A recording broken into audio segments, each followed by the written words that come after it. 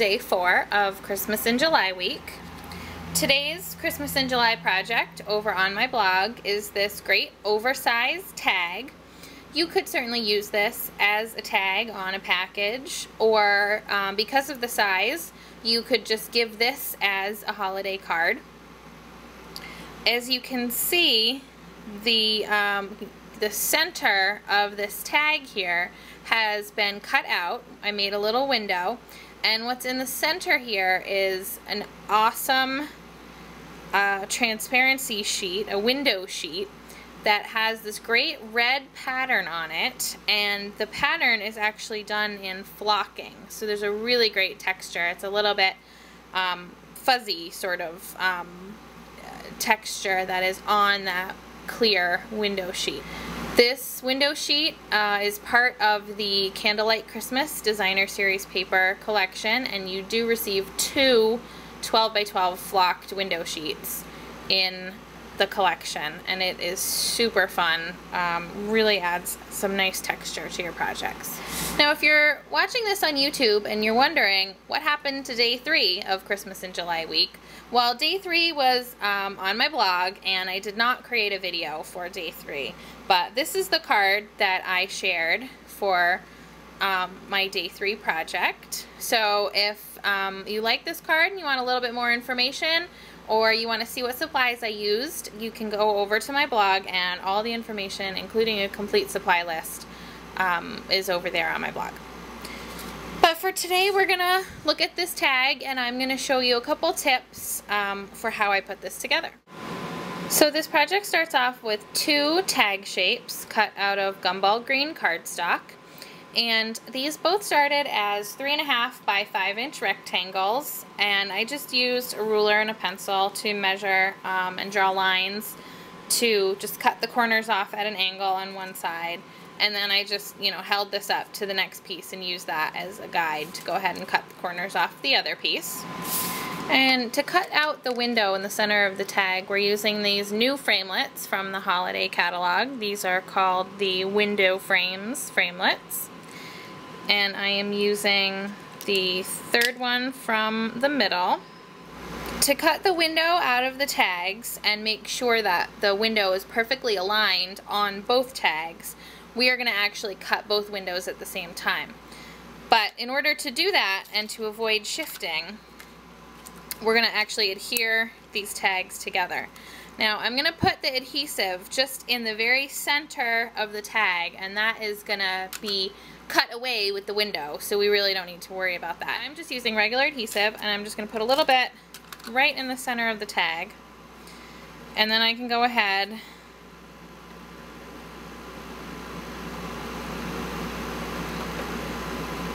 and just make sure they're nicely lined up, and now those are stuck together. And then I'll just align my die where I want it.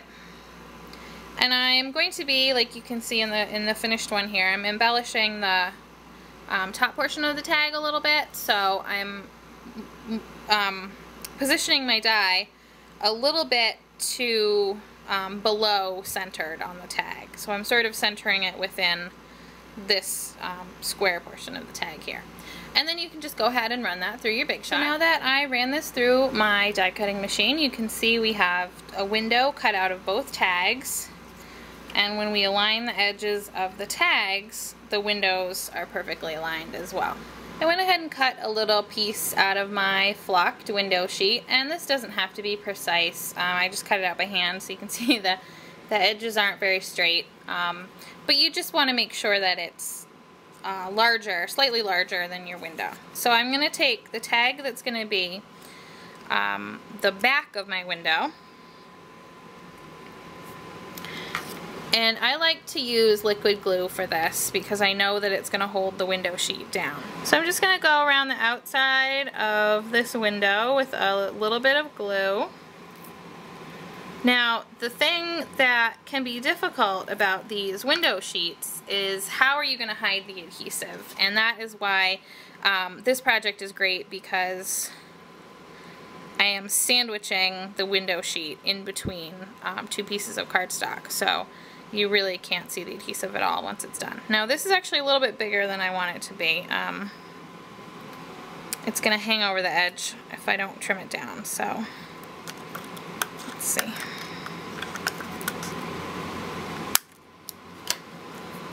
Okay, I'll just put this, I'm putting this flocked side up because remember this is the back half of our tag. This is the tag that's going to be on the back, and I'll just gently press that down into the glue.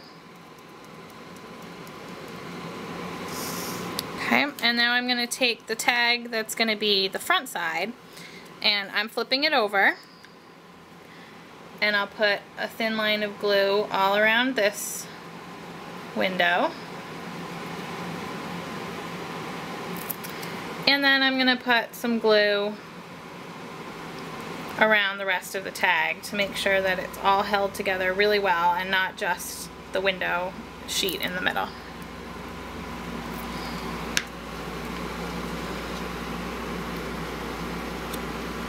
And now I can go ahead and line up the edges of my tags.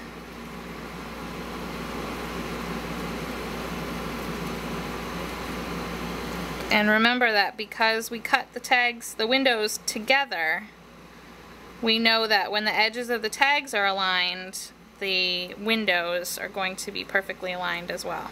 So this is the Sensational Season stamp set, and the coordinating framelits are called the Holiday Collection framelits. So for my tag today, I'm using the little polka dot Christmas tree and the star image from the Sensational Season stamp set. I'm using Gumball Green ink and Daffodil Delight ink, and I just have a little strip of Whisper White that I'm going to be doing my stamping on. So we'll start out with the Christmas tree. And my Gumball Green is one of the brand new ink pads, so just remember you don't have to tap very hard, just ink it up very lightly. And then I'll go ahead and stamp this onto my Whisper White.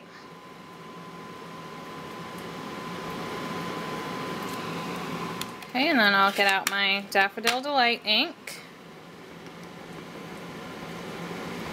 And I'm going to go ahead and stamp that star, leaving a little bit of room in between for the dies. And I want to show you a really quick tip for making sure that you get a perfect cut every time when you're using the framelits and the coordinating stamp sets. Remember, you place your framelit cut side down and just line that up, and like I said, the cut edge is right on the very inside of this die, so you know exactly where you're going to get where it's going to cut, and you can get it lined up perfectly every single time. So you just get it lined up where you want it, and then just take a post-it note and tear a little piece off, and where the sticky edge is, just overlap that with your die and your cardstock on the outside, and that's going to hold your die perfectly in place while you run it through your Big Shot. I also want to run through both dies a second time with no stamping, and the reason for that is we want to have something to put on the back to hide the adhesive that we use to stick the stamped images to the front of the window sheet. And I'm going to attach the tree and the star using dimensionals. Just go ahead and line that up in the center of the window. Okay, and I'll just adhere that at the top of my tree, just like that. And now all I need to do is flip this over and see how you can see the dimensionals, and that doesn't really look very good. So I'm going to take my other pieces.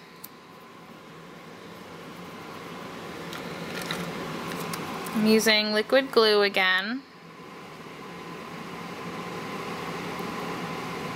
just to make sure everything's nice and secure.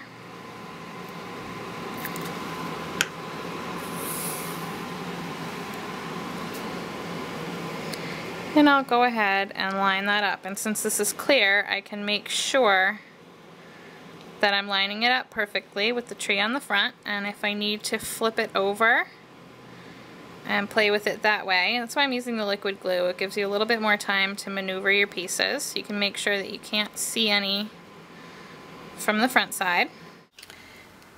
Here you can see the back of my tag and how nice and clean it looks.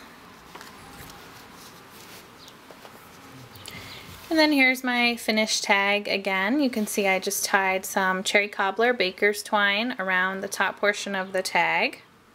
And I looped some Whisper White taffeta ribbon through a hole that I punched in the top.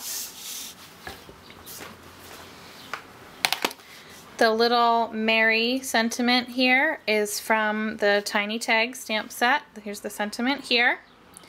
And I stamped that in black, and I stamped the little polka dot outline in real red, and I punched it out with the jewelry tag punch, and I tied it on with one of the designer faceted buttons on that twine there as well.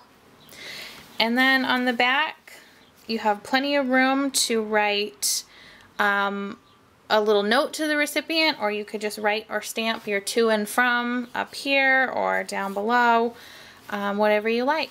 Thank you very much for joining me today for day 4 of Christmas in July, and I hope you'll join me again tomorrow for day 5. Happy stampin'. Bye-bye.